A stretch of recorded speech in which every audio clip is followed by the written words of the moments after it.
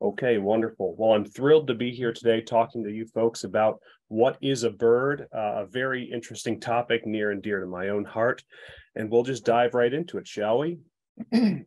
So, first, before we dive into what is a bird, where birds came from, the diversity of birds in Kentucky, and more broadly, it's helpful to have a few basic definitions. So, what even is a bird? I think most folks have a very intuitive sense for what a bird is. You've probably seen a bird today, perhaps even eaten a bird today. They're ubiquitous in a lot of ways, but it's helpful to have some basic definitions. So, all extant birds, birds that we have on Earth today, are warm-blooded. They're all vertebrates, of course, meaning that they have a spine.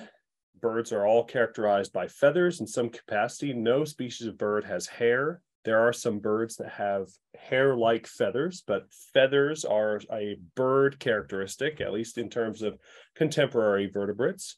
They have toothless beaked jaws. So we know that birds have beaks, and not a single extant bird has teeth.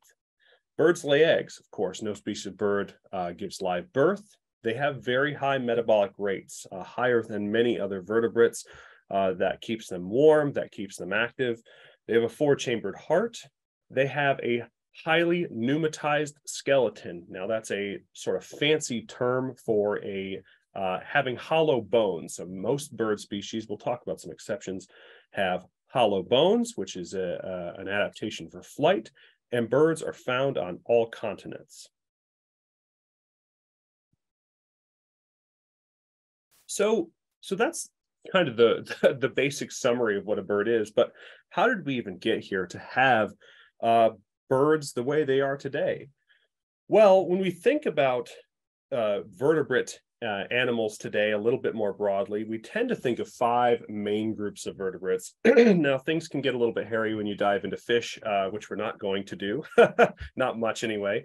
But the five main groups that we think of today are amphibians, birds, fish, mammals, and reptiles. So with those five main groups in mind, we can think of where those groups of vertebrates originated. Right now, vertebrates, of course, these are only animals with spines. They're not going to include things like crabs or octopus or insects, things like that. So we've got these five main groups of vertebrate animals, and we can plot them out on what's called a cladogram or a phylogenetic tree. So we can see the relationships among these organisms. And I know that this is a little bit technical, but I think it's helpful, and I've got pictures and things that'll help us understand this. So, okay, we've got fish. So fish are kind of their own little group. There are some different kinds of fish that, again, sort of make things complicated, but fish form a single monophyletic group. They all share a single common ancestor at some point or another.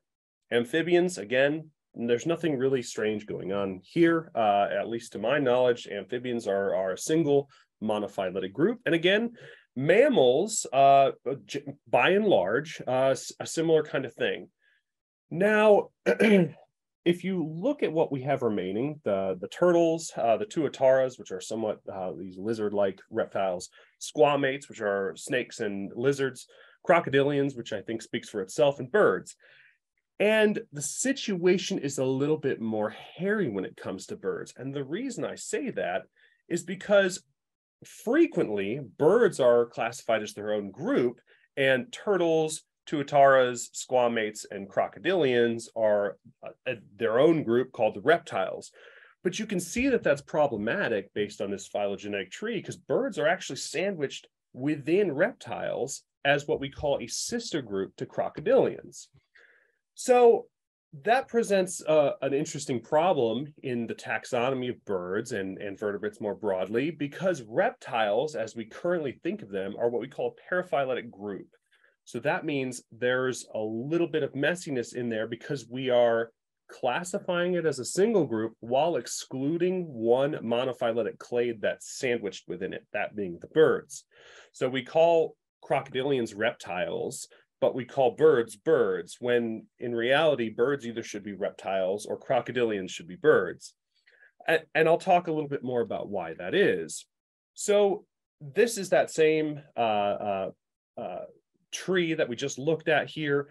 what we're going to do is we're going to dive into this little bit right here that I've got circled in blue with crocodilians and birds to better understand the origin of birds. So the group that includes crocodilians and birds, and I think I'm going to move this window here because it looks like birds are covered up. The group that includes crocodilians and birds are all called the archosaurs, or the ruling reptiles. So the archosaurs evolved about 240 million years ago, where we've got crocodilians, we've got pterosaurs, your pterodactyls, you've got these horned dinosaurs like triceratops, and sort of the armored ones like stegosaurus, the long-necked sauropods, and then the other theropod dinosaurs, which includes birds and things like Tyrannosaurus. So that's the whole group called archosaurs. So archosaurs are the group of reptiles within which crocodilians and birds both fall together. Now, birds and other dinosaurs split apart about 160 million years ago from a group that we now call the theropods. So theropod dinosaurs, they split apart about 160 million years ago. It includes things like birds, but also like Tyrannosaurus, Carnosaura, etc. So, and one of the first inklings that we had in the scientific community that this might be the case was the discovery of a bird-like dinosaur called Archaeopteryx. And that's a very long, fancy word, but it's actually a very fun one. So we're all familiar with, or at least many of us are familiar with the prefix archae, like archaeology. So archae refers to studying ancient things. So archae is ancient, and the pteryx with the silent P, you can think of like pterodactyl, has a silent P at the beginning, PT. Pterodactyl, for instance, means finger wing. So in this case, the ptera means wing. So we've got ancient wing in the Archaeopteryx. And Archaeopteryx was discovered in 1860 as a fossil dating back to 145 million years. Sorry, my screen just went black for a moment there. And what Archaeopteryx was, is it presented a really unusual situation for scientists, because this animal had a combination of both these theropod dinosaur-like traits and modern bird-like traits. It had some of each, right? So it had flight feathers. So it clearly was an animal that could achieve at least some level of flight. It had a fully reversible hallux. Now, that's a fancy term for the hind toe on a bird. Think of a chicken. They've got that one hind toe that can fully reverse to the back. They had very reduced fingers, which is kind of a precursor to the modern avian wing. It had a large fan-shaped tail, much like birds do, and it had a wishbone, just like a bird.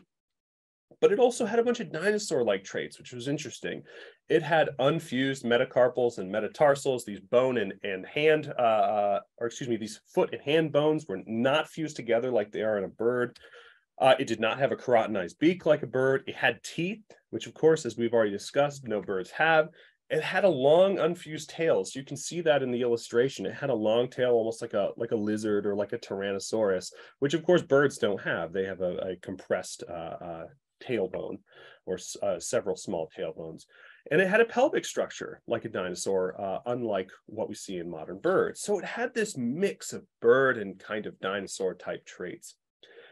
Now, so that's where we are with respect to the evolution of birds. We saw Archaeopteryx as a kind of intermediate form. That's not to say that birds evolved directly from Archaeopteryx, but Archaeopteryx and birds shared a common ancestor together. And birds split off from other theropod dinosaurs 140 million years ago. But what's interesting is feathers evolved well before that, about 190 million years ago. So this begs a series of questions about why dinosaurs that weren't flying had feathers. So, and we'll talk a little bit about what that is or why that is. We believe feathers are an exception, and I'm going to talk about what that is. A better, more tangible example would be what we see with lungs in fish. So many ancient species of fish, including the modern day lungfishes, had actual lungs. And these lungs are what we call homologous to the lungs of mammals like ourselves, meaning it's essentially the same structure. So we have lungs, lungfish have lungs that perform in very much the same way. Well, of course, if you go out fishing and catch largemouth bass or bluegill, they don't have lungs, right? They're breathing through gills, whereas lungfish can actually breathe air.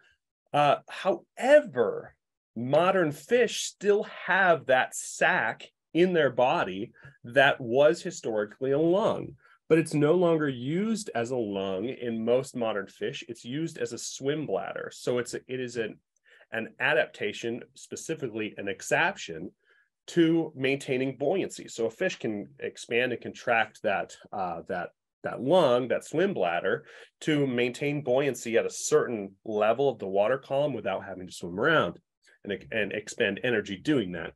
So the fact that we've got the same organ being used for two different things in two different organisms is an example of an exaptation. So feathers, we believe, are also an exaptation. So dinosaurs evolved them to do one thing, and modern birds use them, at least in part, to do other things. So some possible reasons that that dinosaurs that are non-avian had feathers, perhaps insulation. So this is kind of the dino fuzz idea that many dinosaurs perhaps were fuzzy to keep themselves warm. Incubation, that's another hypothesis. We've seen fossil evidence that dinosaurs incubated their clutches of eggs. So you can see here on the left a picture of a Canada goose standing over its clutch of eggs that it uses its feathers to incubate. And then on the right, an image of a 150 million year old dinosaur that's in a similar posture, hunkered over its eggs. And of course, sexual selection. This is the idea that maybe that dinosaurs had these feathers, perhaps they were colorful or brightly colored in some way, maybe they were white or whatever, as a means for sexual selection. Maybe that's how a male dinosaur attracted a female dinosaur. Of course, these are all speculation, but potential hypotheses as for why feathers evolved way before flight ever evolved. So where are we today? Well, we've got this same phylogeny here showing us, or this phylogenetic tree showing us where theropods evolved and archosaurs are. Well, 66 million years ago, we had the Cretaceous Tertiary extinction, which wiped out the vast majority of these. All the theropods were wiped out except for birds. And within archosaurs, birds and crocodilians are the only remaining groups today. So we lost most of the archosaurs due to the Cretaceous Tertiary extinction. And we're not going to talk much more about crocodilians, although bearing in mind that there's been a lot of evolutionary history here. Most of that has been wiped off the earth, now only existing as fossils, with crocodilians and birds being very distantly related groups that are each other's closest relatives today. So at the Cretaceous Tertiary extinction, we had 4 groups of birds that persisted. So we had birds at this time and birds after it. But what we did is we put a big bottleneck. So only a few groups of birds made it through there.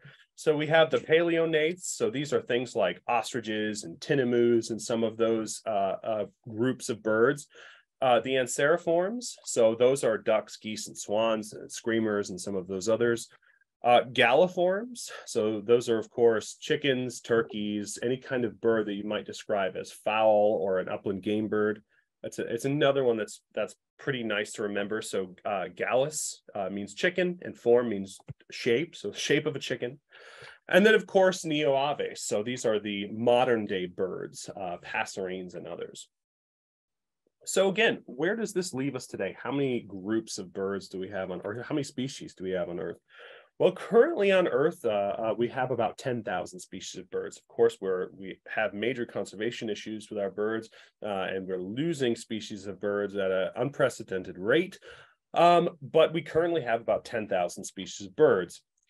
And with those adaptations in mind, some species have kind of walked back some of these adaptations they had. So for instance, the common loon and other loons They have a solid skeleton. They don't have that highly pneumatized skeleton we saw in other birds. They have very solid bones, which is a readaptation for diving. Also, you have birds like the common merganser. They don't have teeth. So this picture on the right, they don't have teeth, but their bill has developed these like keratinized protrusions that function very similar to teeth. It's almost like they re-evolved their own version of teeth. So we've seen some of that. And bird diversity is incredible today. So on Earth, we've got the smallest species of bird, the Cuban bee hummingbird, only about 2 inches long there on the left, and the largest bird, the ostrich in Africa, which grows to about 9 feet and can be up to 300 pounds or even more at times. So we've got an enormous diversity of sizes, but these are species we don't have in Kentucky, right? So we have in Kentucky also pretty enormous breadth of species. We have our smallest bird, the ruby-throated hummingbird, that little guy on the left, that's the male, of course. And then the trumpeter swan, which can be upwards of 40 pounds at times, quite a large bird. Both species are capable of flight, incredible diversity. We have roughly 250 species of bird in Kentucky, which is, of course, very exciting for me as somebody who studies birds. Some of them in Kentucky anyway, we have these sort of one-hit wonders. So like the belted kingfisher is the only kingfisher we regularly see here in Kentucky. And the cranes, we basically only have one species, the sandhill crane, although whooping crane, a federally endangered species, does move over and occasionally seen in the state. So some of those groups are one-hit wonders, if you will, and others are extremely diverse. So the perching bird order, or the songbird order, Passeriformis, they constitute more than half of the birds that we have in the state, more than half our 250 species, with some families being super diverse. One of them, called Parulidae, are the warblers. This is a very, very diverse group of songbirds that we can find in Kentucky. So we don't need to dwell on this too much, but it's worth taking a moment to remember how we've gotten to the place that we are with birds. And it's a pretty incredible path. I mean, sometimes it feels a little weird to think of birds as being derived from reptiles, or actually even just being reptiles. But in a sense, that almost makes them more special. I mean, even just today, I haven't had a chance to go out in the field and look for birds today, but I just on my way rushing into the office today, saw many species of birds: American crow, mourning dove, American robin, European starling, house sparrow, northern cardinal, rock dove. And I'm sure without very much effort at all, I could see many more species. And probably you listeners have seen many species of birds today. And I think it's worth just reflecting on the history that we took to get our birds today, and appreciate the diversity of birds that we have on Earth and in Kentucky. And with that, I'll sign off, and looking forward to talking to you all more about birds next time. Thank you.